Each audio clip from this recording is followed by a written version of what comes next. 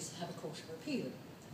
We have no civil Court of Appeal, but the government is introducing a referendum in the autumn proposing that we establish a general Court of Appeal in Ireland which would deal with both civil and criminal matters.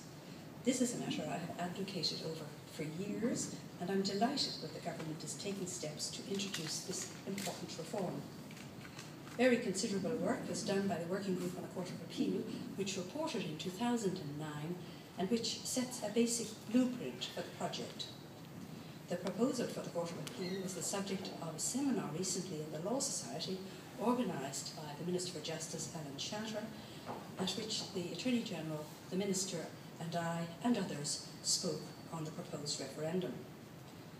This is one of the several topics upon which I have had many constructive meetings with the Minister for Justice in relation to future developments and reforms in the Court. Currently, a group of judges is preparing further information for the Attorney General on this proposed referendum on a Court of Appeal. The Court of Appeal is a matter upon which I have also had discussions with the Taoiseach, amongst other matters. And you will appreciate that in dealing with matters of government, many have to be dealt with confidentially.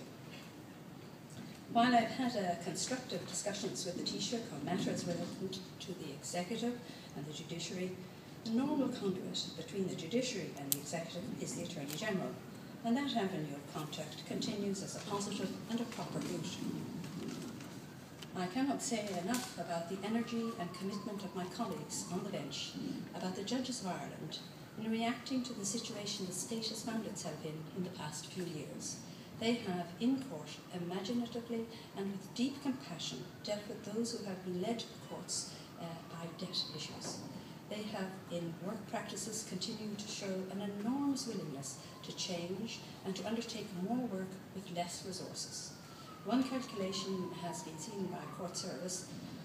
One calculation by our court service shows increased productivity by 25% in this challenging time, and the judiciary have played an important part in that achievement.